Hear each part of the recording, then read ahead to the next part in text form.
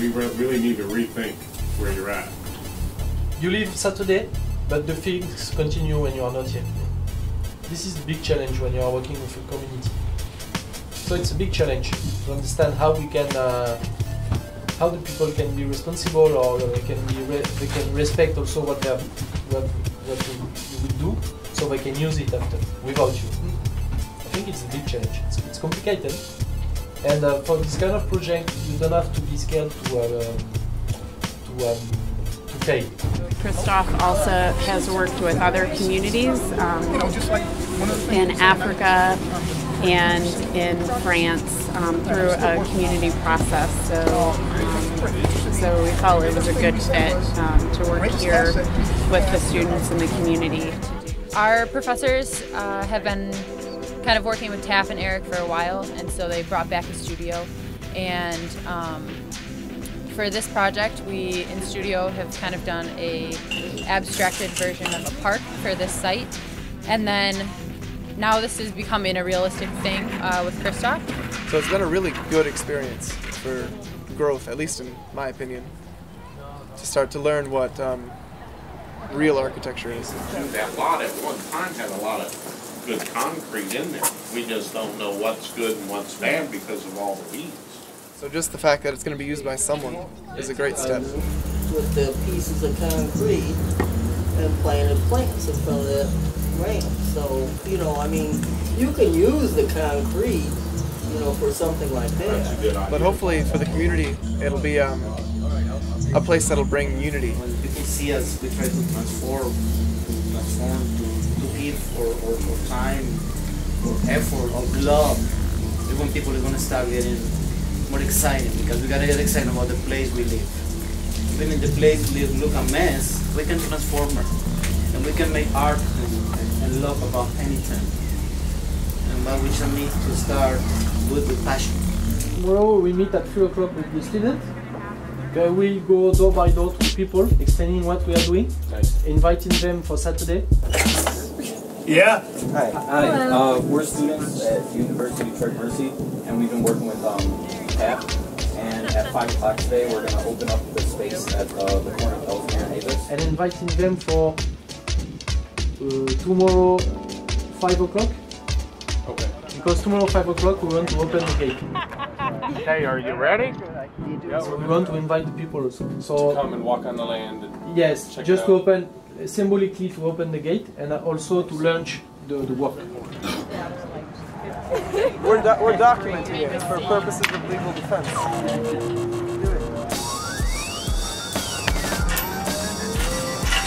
Yeah! Swimming pool is now open.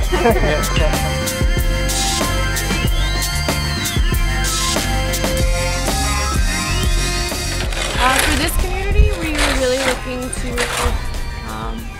encourage a space for gathering and sharing. We found out a lot of information about the communication within the neighborhood. There's a lot of different, there's just a lot of diversity all around, age and culture and everything. And, you know, we thought that it would be great if everyone could have a place to communicate with each other. So it becomes an important kind of platform.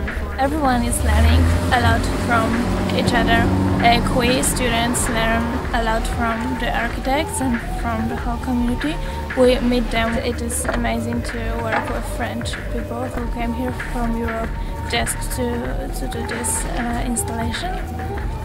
And it is great. The concept sort of evolved in studio, and then once we got to the site and saw what we had to work with, the site and everything, we kind of ditched all those concepts and the designs, and really just like Christophe was saying, kind of evolved from the ground up. We just worked with what we had, what the community wanted, and it was seeing the transition from studio to the real situation was really really eye-opening. And it's just kind of a space that we wanted to give back to the community. And the location of the lot is prime too, because it's right in the middle of the 2 blocks. Yeah. So it's a place for everyone to meet and gather and get together and talk. Maybe even events, maybe even some plays or stages or some movies were talked about being projected on here. But yeah, it's really as flexible and open as possible, so that way the community can kind of create their own functions within the space. It's a small project. but it's dealing with big issue. I was talking about the nature, the plants, and the people around. And what I like is we are inside the community to do this project, and I think it's very important. Even if it's small, we can imagine that we can go to big scale and more project and bigger project with the same process, with the same philosophy. I hope I will be back one day in this place to see what will happen and to bring back to come back to the people, to meet again and to see what's going on in the city, because I'm sure you will create your future in a good way because you are good people.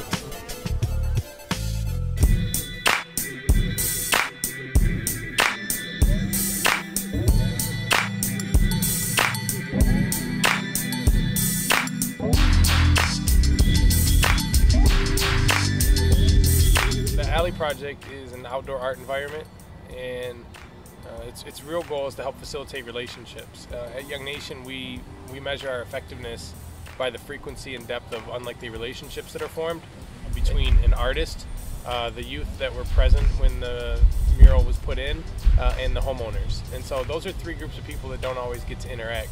And so we're always busy trying to leverage TAP to build those types of relationships. Also, TAP includes Studio Luevanos, which is one of the garages that we've activated. So that's our main garage, and inside of there we use it as a studio and gallery space. So we can present and exhibit things, or we can just meet and gather. Sometimes we just watch films, but it gets used for a little bit of everything. And if we were in there right now, you would see a big mess because there's pieces of about 4 different projects going on at the same time. And when we're doing a good job, that's pretty much the case. So my name is Krista Wilson, and I work at the Detroit Collaborative Design Center and help co-teach the DCDC sponsored studio. And I'm Christina Hexmer, and I also work at the Design Center, the Detroit Collaborative Design Center at the University of Detroit Mercy School of Architecture. And I'm also co-teaching the DCDC sponsored studio. Yeah, what we are trying to do is to put value on what we've got already. This piece of land is having water, is having a lot of plants. We call it weed, but in fact they've got names, they've got value, and we are trying to do projects starting from what is already on site. Also, we wanted to reach the needs of the community, so we did it's like a botanical garden ready-made, and so we put the name of the plants, we do the knowledge of the plants. And after we did a small space for meetings, for talks, for events, for the community. In fact, it's very simple. It was to bring back the benefit of this piece of land to the whole community. What the heck is they doing? This is somebody's yard.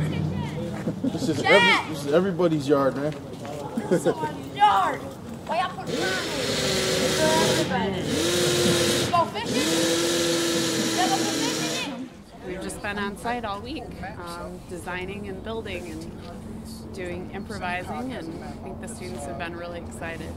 When we see somebody is doing something, all the people, you make the people exciting. It's the first thing to do. Try to make our neighbors, people who live around here, make it exciting about we can transform. Remember how this place was just a few days ago? And now look at that. Look at it. And we use what we have. We know there's nothing new. Everything was here. We just make it nice and beautiful in the way we can. I think they also learned a lot about working together and figuring out problems on the spot and with only the materials that you have on site and the tools you have on site and the skills that you have to use on the site. And so I think there was a lot of creative spontaneity and I think it seemed like they had fun working together, so I think that's it. Before we started going to work to build up the physical environment that you see now, we had to do some planning, and that planning was all done in a participatory way with neighbors, where neighbors get to identify things about their community that are going well and things that need work, and what kinds of actions and activities would they like to see in space, as opposed to talking about, we need a table or we need a chair. We would instead talk about we need a place to gather, we need somewhere to sit. And then we created specific design solutions for the things that we wanted to see happen. The reason that they wanted to do that was to foster some exchange between Detroit and France, but we wanted to make sure that that exchange was done in a way that was meaningful. And so process became a lot more important than product. To that I would say, if you have that outside influence, and that outside influence is committed to processes of community engagement, then you actually wind up getting an extra set of eyes to see your own space freshly, but after seeing that space, the design still comes from a place that shares your values, and that is, that there's design that's participatory. So for us this week, Christophe was that set of eyes that were fresh, that had never seen this community, but that was also committed to community engagement.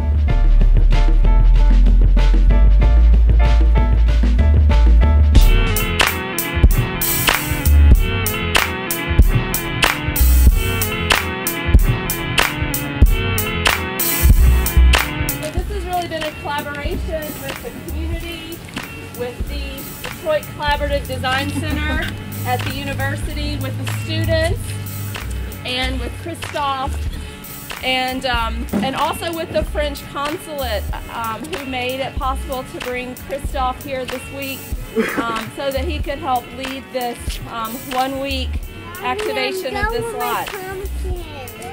So we just wanted to welcome everyone and say thanks for coming. And please enjoy yourself, and thank you so much.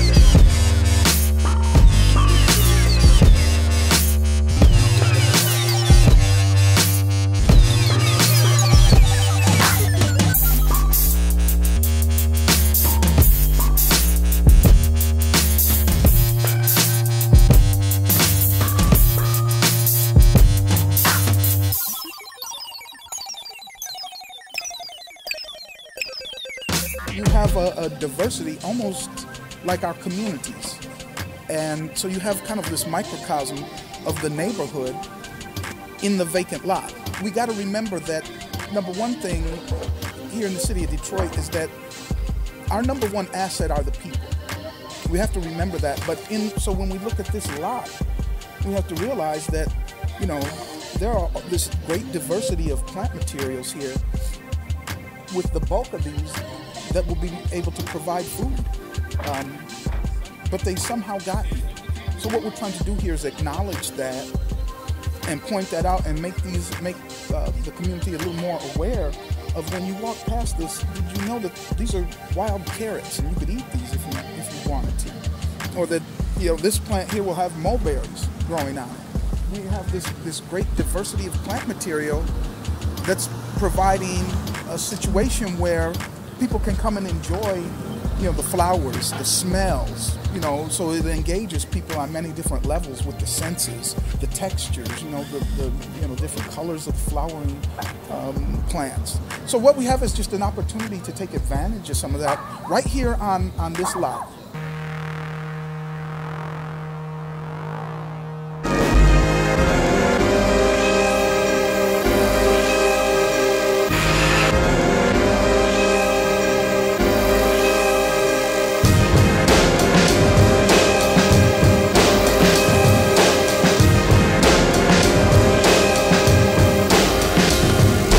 This place was just an empty spa. Just an empty spa. And now, with a little bit of luck and work, see the difference. See what it is? This is what we need in Detroit. Love for the city.